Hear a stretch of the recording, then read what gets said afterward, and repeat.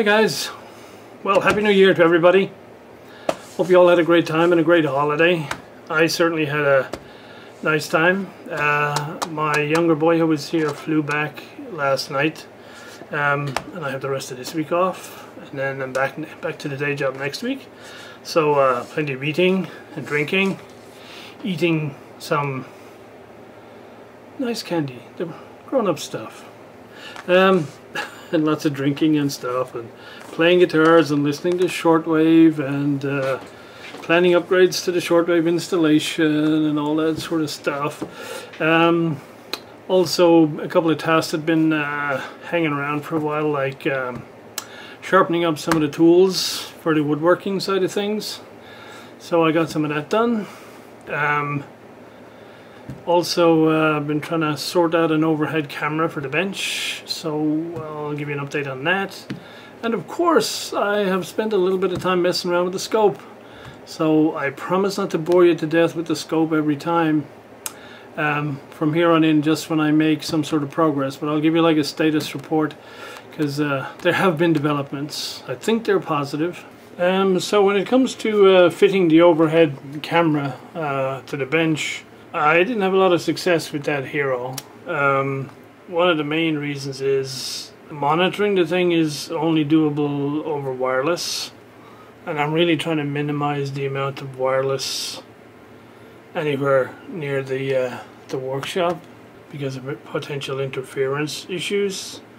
The other major drawback I found with it is I couldn't find a way of doing a zoom. And so it's kind of like, it's fixed zoom. And so I'm sure I'll find other uses for it, but it's just not really going to work as an overbench fixed mounted camera. So I went for a fairly simple, straightforward camcorder. This is a JVC something or other. Yeah, I'll just find a way of fitting this up over the bench, and we'll be good to go. Still working on the scope, obviously, and so I promise not to bore you guys with this thing forever, but every now and then I'll post a little update just so you know that I haven't thrown it out. So I guess the slight change from the last time I posted an update is my thinking up to now had been, or up to recently had been, that there was some single fault somewhere that was causing the problem, and if I could just find a single fault, all would be well. But then over the holidays I started to think, well, given all the problems with the power supply in this thing, it's entirely possible that it did, if you like, what I would call more widespread damage. And so I started going through literally component by component in this trigger amp to see what I would find. So I'll give you just a very quick summary of what it turned out to be. Okay, so yeah, this will be familiar, I think, to most of you guys by now. This is the latest set of static voltages. I'll put this up on a PDF for anybody who's interested, and you can have a look. But basically, I went through this entire section literally component by component, and what I found was this transistor had basically popped. This one has a specific failure mode along with all its cousins, which I'll show you in a moment. So I replaced this guy, I replaced this guy. Just for fun, I replaced the 4.7 volt Zener here. I replaced this resistor because it had showed signs of heating. When I replaced this transistor and this one, this resistor here off to 12 plus 12 volts decided to go and burn itself, and so I've replaced, I'm not quite sure why, but I've replaced that and it seems to be settled. And so the other thing I discovered is there's at least 3 resistors in this circuit where the values in the actual scope are different to what it says in the drawing. and so this 680 ohms is actually 330, this 1.5 is 820 ohms, and likewise this 1K resistor is 560. I haven't found any other variances. That's not to say they're not there. I'm sure they are. I just haven't found them yet. So essentially, if we go back to history, so this transistor has been replaced. So is this one, this cap, these two resistors. I took this guy out. He checked out fine, so I just put him back in. Replace this guy, and the Zener, and this resistor up here. The situation I now have is everything is much more stable, and I can actually get output over here. I don't think it's enough, and it's in a sort of a strange mode in order to make it happen. So if I set it with the trace in the middle of the CRT of the scope, and it's on auto trace, so it's, you know, it's not synced, it's not triggered, but at least you have a trace. You have almost no signal at all right here. You have signal up to this point here, and up to this point here, and of course, and so it goes off to the CRT. But then the other tap off here, which is the original problem, you get almost nothing right here.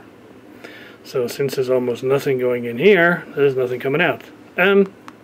However, if I go back a little bit in the circuitry to this trim pot right here, this is the vertical shift. So this is the knob on the front of the panel of the scope, which moves the trace up and down on the CRT. If I adjust this trim pot to move the trace up to the top and move it off the top, so you can't actually see the trace anymore, as you get right up at the top, suddenly I start to get signal over here. And so you have a visible signal here. It's amplified when it gets over to here, but then it's not particularly amplified when it gets the rest of the way. But you can definitely see it is rock solid, so I'll attempt to show some of this, and then we can go from there. Also, since I don't really understand how this whole thing works, I tried to draw it out in a different way that I might understand it better, and it still doesn't make any sense to me. So having the bases of two transistors just pulled up to 17 volts with a single resistor, and then the signal input effectively comes into the emitters of each transistor, and the output just goes out from one of the collectors. I just don't see what this guy's doing at all. How, you know, how the signal coming in here has any impact on what goes out there. I don't see it. Anyway, I'll show you a couple of scope waveforms, and I'll show you the failure mode of the transistors. So this is the body count. So there's 3 transistors out of this channel, and there's 2 transistors out of the other channel. I haven't done the complete walkthrough of channel 2 yet, so these are out of channel 1. So I'll show you the failure mode. Okay, so here's what the failure mode looks like on this transistor. As you can see, it looks like a transistor. You have an emitter-based collector with an HFE and everything else, but you also have a connection between emitter and collector, which looks like another junction. All of the BF357s that I've taken out have this failure mode, or have this phenomenon. The new BF357Ks, so they're exactly identical NOS to these, do not have this. They show as a regular transistor with no, if you like, connectivity between collector and emitter. Okay, so right here I'm on the base of what's called TR62, which is not the final stage of the output of the trigger amp. It's one stage before. And you can see that on 500 millivolts, this is it's not quite 500 millivolts, it's probably 300 millivolts per division. So it's on 200 millivolts. Oh, it's nearly, it's not quite 400 millivolts actually, so it's not too bad. So this is with the trace running right across the middle of the CRT, kind of as you see it here. As I then mess with the vertical trace, the vertical shift of this trace, as I lower the trace towards the bottom of the CRT, you see the signal disappears. As I raise it up,